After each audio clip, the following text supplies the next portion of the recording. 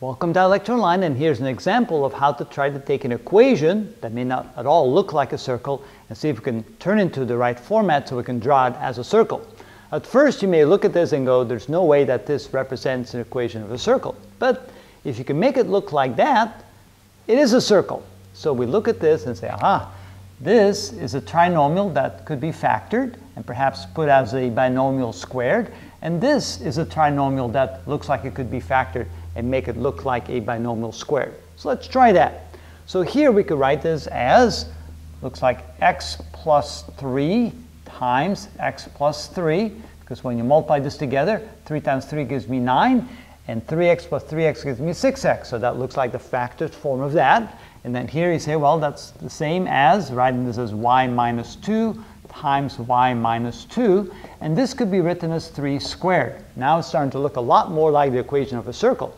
Now if we write it into a different form, combining this and write it as x plus 3 quantity squared plus y minus 2 quantity squared equals 3 squared. Now we realize we have it into the general form of the equation of a circle, where the center circle is not at the origin. Remember, if the center of the circle is at the origin, the equation would have the form x squared plus y squared equals r squared. That would be the center at the origin. All right, let's go ahead and graph this now. There's our xy axis, y, x, okay. First of all, we want to find the center. The center is located at the hk value. But notice that you need a negative h to get a negative sign here to get a positive h. A positive sign there gives you a negative h. So the center would be located at -3 and +2. So it's always the reverse of the signs. Well, let's find this. X equals -3 is to the left, 1, 2, 3 units. And +2 in the y direction is like this. So the center would be right there.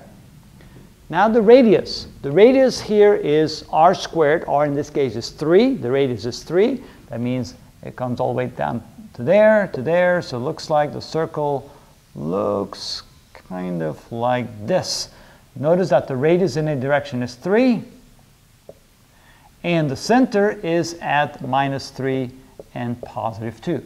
And that's the circle that is represented by this equation. Even though at the first sight it doesn't look like it, if you can make it look like this in the general format, you have a circle off center at the location -3 and 2. And that's how we do that.